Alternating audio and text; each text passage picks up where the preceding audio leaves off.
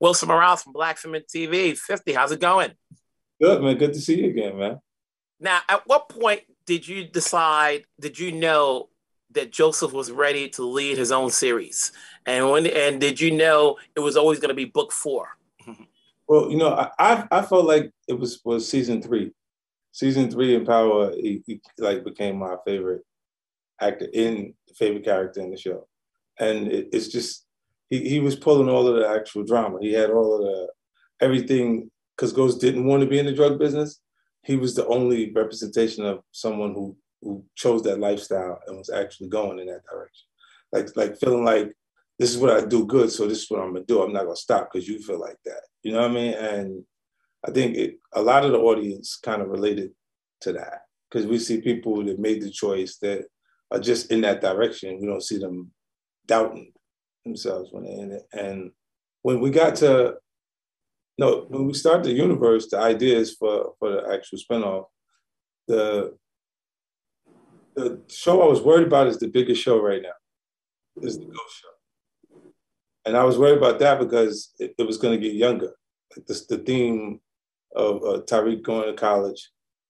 And I was like, yo, and it turned into more millennials, like more people watching the show on the telephone. That's how you can tell that they're not even bothering to wait till they get home. They're just watching like must-see TV. But that was the one I was afraid of because and the stakes would be lower because he's new coming in.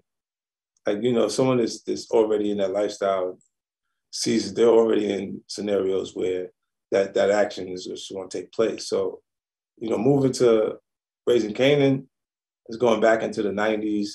That's the golden era. I like to say that was the period that is probably unmatched. Like musically, the culturally there was two genres: R&B music and rap music. But now it's almost merged. Like it's very rare that I don't even know a new R&B artist. Technically, consider themselves like hip hop too because they rap too. You know what I'm saying? But going back to that era, the music feels good, and I guess it's because the audience that's watching television right now was partying it.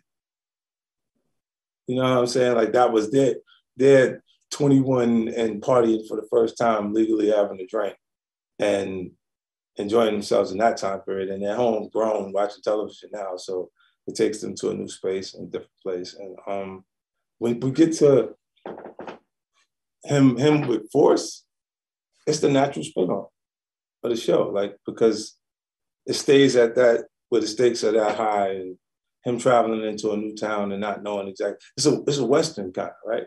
The guy travels to a new town, comes in and starts to try and take over, starts to do some things.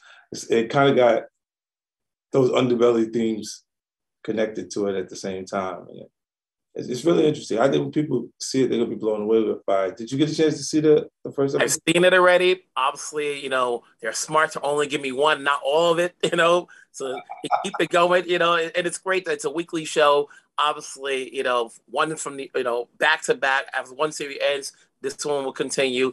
Congrats on the success. Keep it going. We're here to support. Wherever you're at, stay safe.